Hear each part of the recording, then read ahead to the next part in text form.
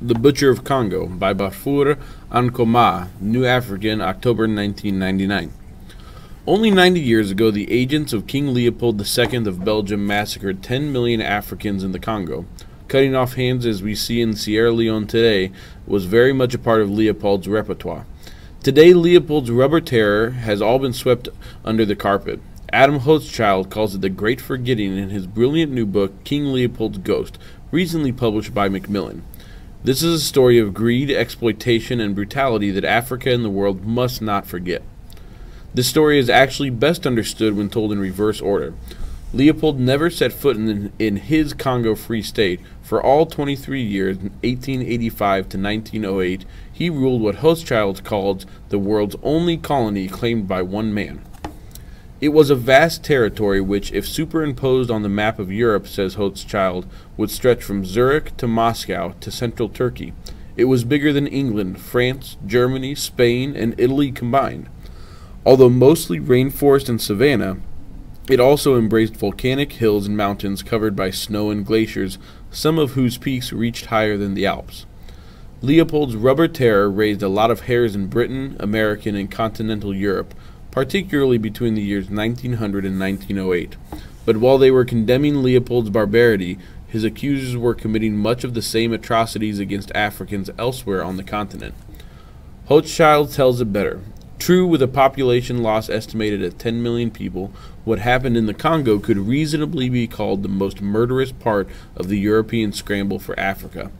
But that is so only if you look at sub-Saharan Africa as the arbitrary checkerboard formed by colonial boundaries. With a decade of Leopold's head start in the Congo, similar forced labor systems for extracting rubber were in place in the French territories west and north of the Congo River, in Portuguese-ruled Angola, and in the nearby Cameroon under the Germans. In France's equatorial African territories, where the region's history is best documented, the amount of rubber-bearing land was far less than what Leopold controlled, but the rape was just as brutal. Almost all exploitable land was divided among concession companies. Forced labor, hostages, slave chains, starving porters, burned villages, paramilitary company sentries, and the chicote were the order of the day. The chicote was a vicious whip made out of raw, sun-dried hippopotamus hide cut into long, sharp-edged corkscrew strip. It was applied to bare buttocks and left permanent scars. 20 strokes of it sent victims into unconsciousness, and 100 or more strokes were often fatal. The chicote was freely used by both Leopold's men and the French. Thousands of refugees who had fled across the Congo River to escape Leopold's regime eventually fled back to escape the French in Congo-Brazzaville. The population lost in rubber-rich equatorial rainforest owned by France is estimated, just as in Leopold's Congo, at roughly 50%. Hochschild cannot fathom how the reform movement in Europe focused exclusively on Leopold's Congo when, if you reckon the mass murder by the percentage of the population killed, the Germans did as much in Namibia, if not worse, than Leopold in Congo. By these standards, Hochschild argues, the toll was even worse among the Hereros in German Southwest Africa, today's Namibia. The killing there was masked by no smokescreen of talk about philanthropy. It was genocide, pure and simple, starkly announced in advance. After losing much of their land to the Germans, the Hereros rebelled in 1904. In response, Germany sent in a heavily armed force under Lieutenant General Lothar von Trotha, who issued an extermination order. Within the German boundaries, every Herero, whether found with or without a knife, with or without a cattle, shall be shot. Signed, the great general of the mighty Kaiser von Trotha. In case everything was not clear, an addendum specified, no male prisoners will be taken. By the time von Trotha's murderous hordes had finished their job in 1906, fewer than 20,000 of the 80,000 Hereros who lived in Namibia in 1903 remained. The others, more than 60,000 of them, writes Hochschild, had been driven into the desert to die of thirst. The Germans poisoned the water holes, were shot, or, to economize on bullets, bayoneted or clubbed to death with rifle stocks. Hochschild tries to be fair here by pointing out that what the Americans and the British were doing or had done elsewhere. Around the time the Germans were slaughtering the Herreros, he writes, the world was largely ignoring America's brutal counter-guerrilla war in the Philippines, in which U.S. troops tortured prisoners, burned villages, killed 20,000 rebels, and saw 200,000 more Filipinos die of war-related hunger or disease. Britain, too, came in for no international criticism for its killings of Aborigines in Australia, in accordance with extermination orders as ruthless as von Trotha's.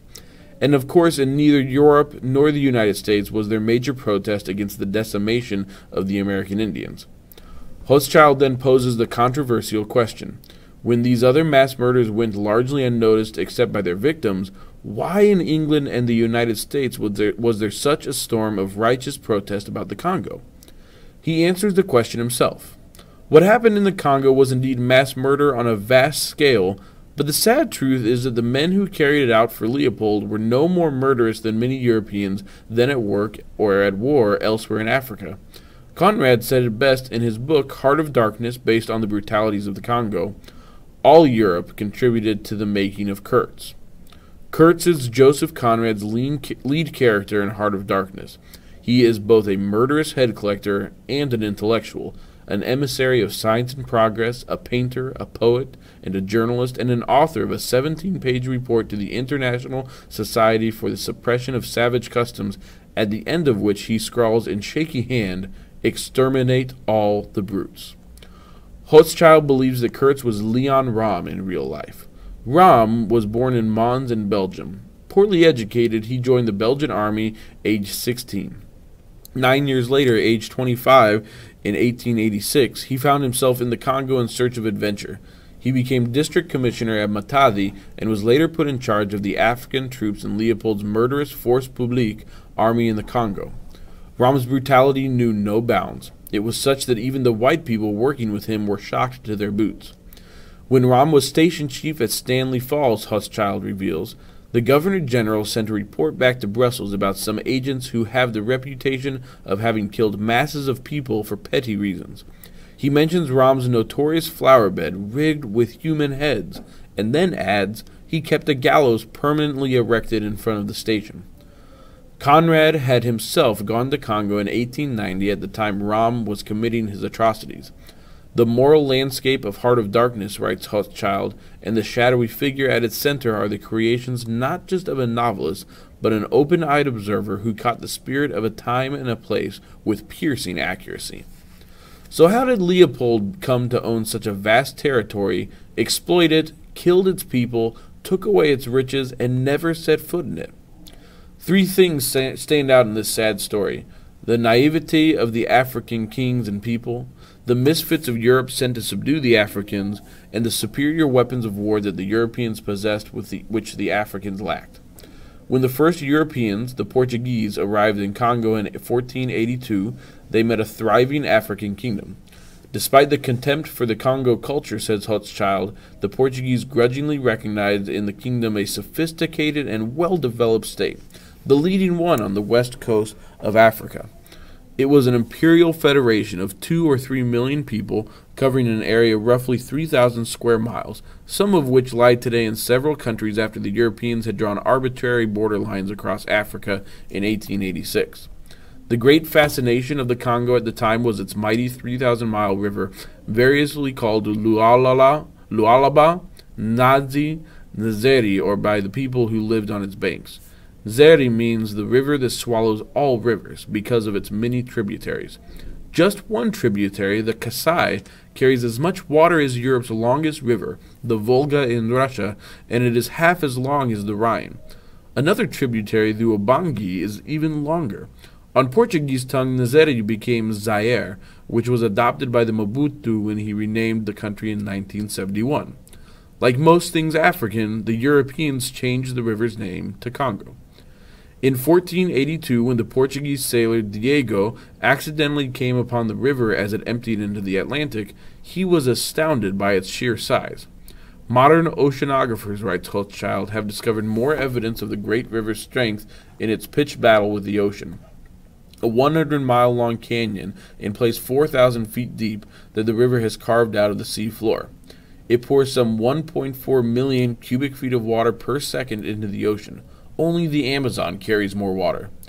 Thanks to satellite technology, the world now knows that much of the river's basin lies on a plateau which rises nearly 1,000 feet high, 220 miles from the Atlantic coast. Thus, the river descends to the sea level in a furious 220-mile dash down the plateau. During this tumultuous descent, writes Hochschild, the river squeezes through narrow canyons, boils up in waves of 40 feet high, and tumbles over 32 separate cataracts. So great is the drop in the volume of water that these 220 miles have as much hydroelectric potential as all of the lakes and rivers in the United States combined.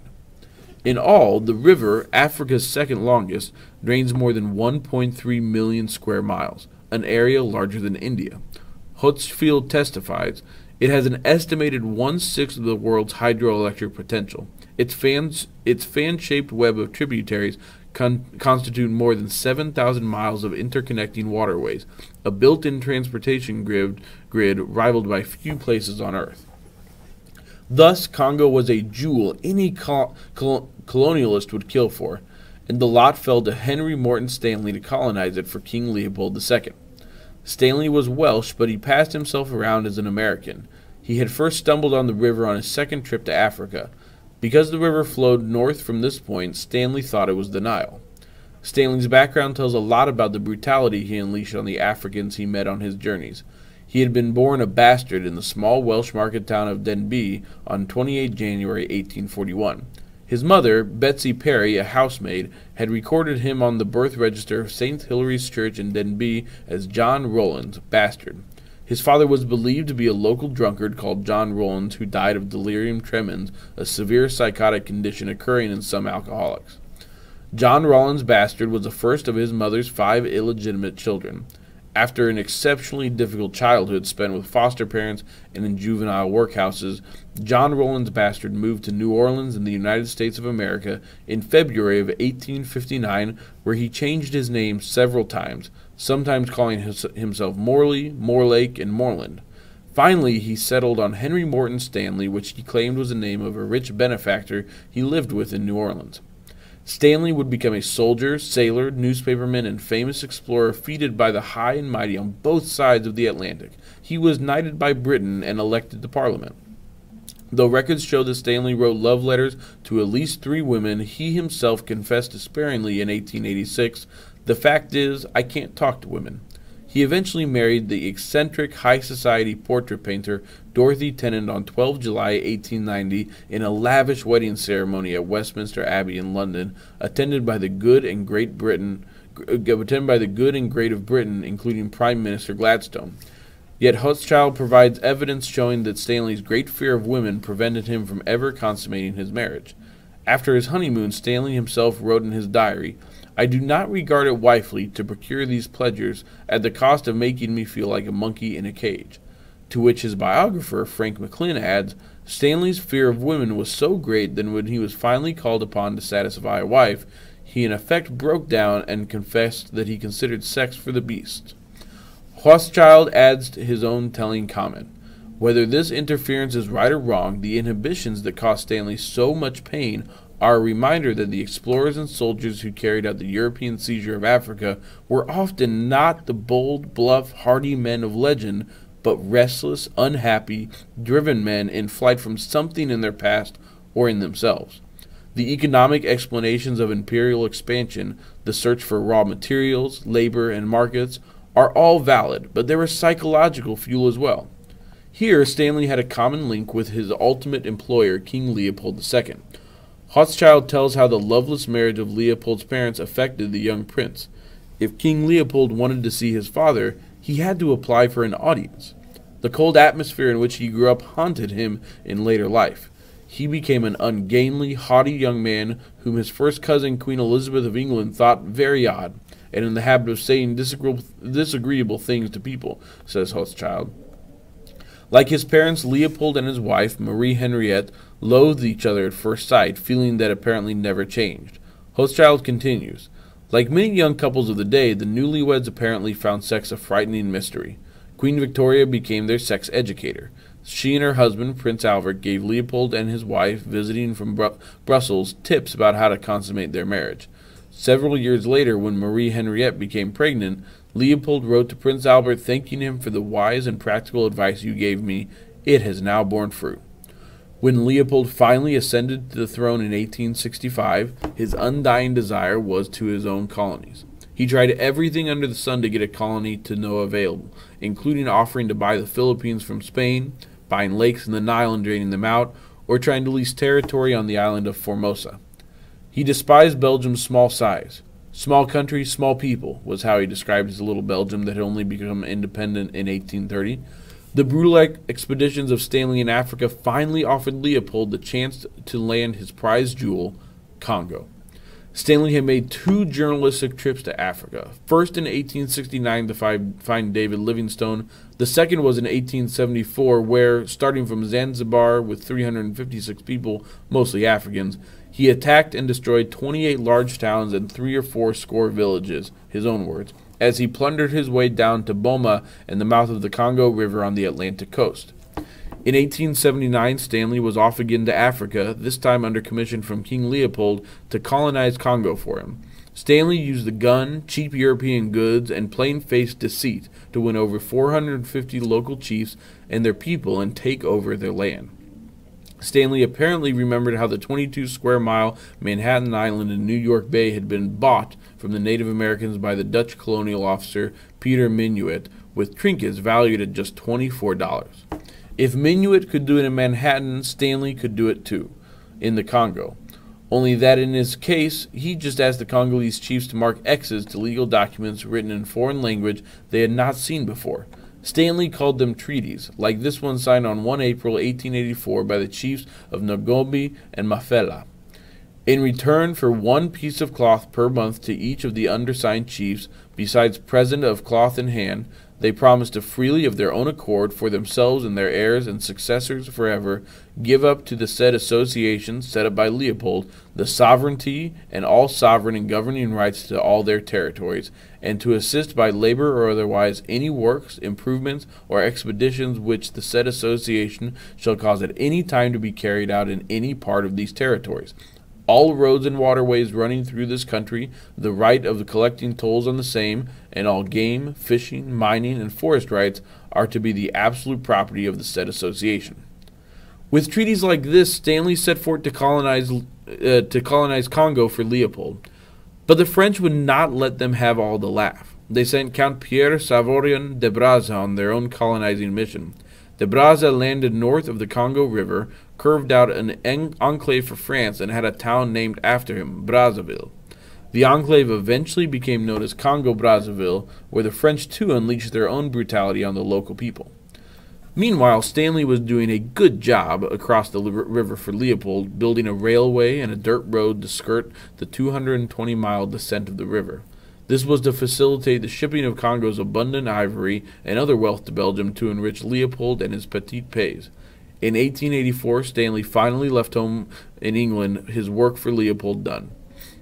Leopold next sent in his hordes, including Leon Ram, to use absolute terror to rule the land and ship out the wealth. It was the brutality of Leopold's agents that would catch the eye of the world and lead to his forced sale of Congo to the Belgian government in 1908. Ivory had been the initial prized Congo export for Leopold. Then something happened by accident in faraway Ireland that dramatically changed the fate of Leopold, his Congo, and its people. John Dunlop, an Irish veterinary surgeon, was tinkering with his son's bicycle in Belfast and accidentally discovered how to make an inflatable rubber tire for his bike. He set up the tire company in 1890 named after himself, Dunlop, and a new major industry was up and running. Rubber became the new gold, and Leopold was soon laughing all the way to the bank. The huge rainforest of Congo teemed with wild rubber, and Leopold pressed his agents for more of it. This is when the genocide reached its peak.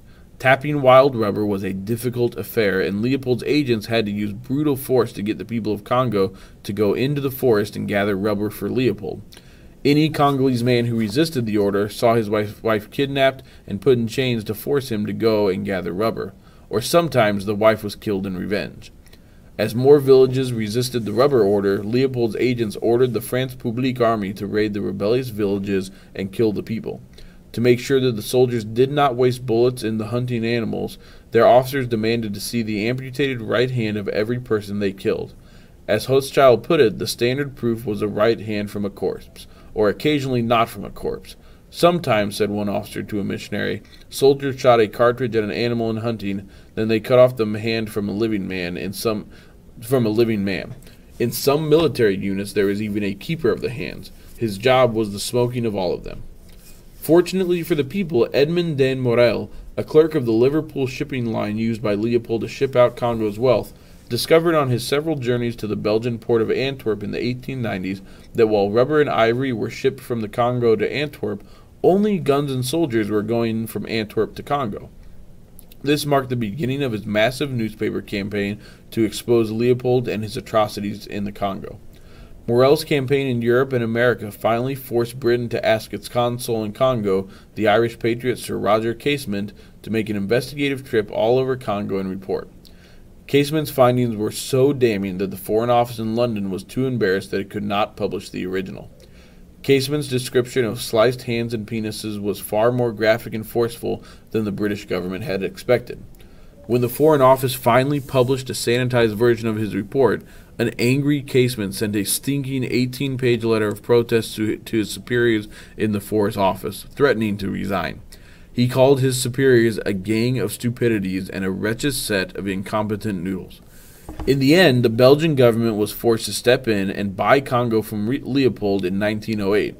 Negotiations for the buyout started in 1906.